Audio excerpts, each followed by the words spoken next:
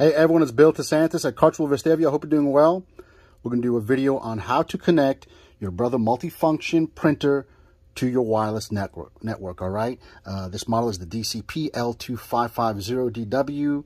This process will work on the 2685s, 2700s, 2710 printers, basically any Brother printer that has this type of screen, all right? So it's really simple, folks. You're going to hit the menu button, okay? You're going to scroll down to network. Network, there it is right there. Hit OK. Then you're going to go down to WLAN.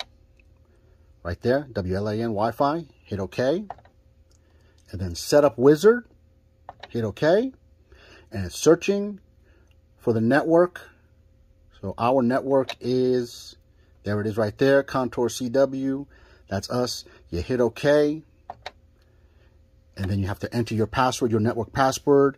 Once you have that done, it is connected to your network. You can print from your phone or any laptop in your business or house, and you are ready to go. Any questions, give us a call, 205-822-6767. Thanks.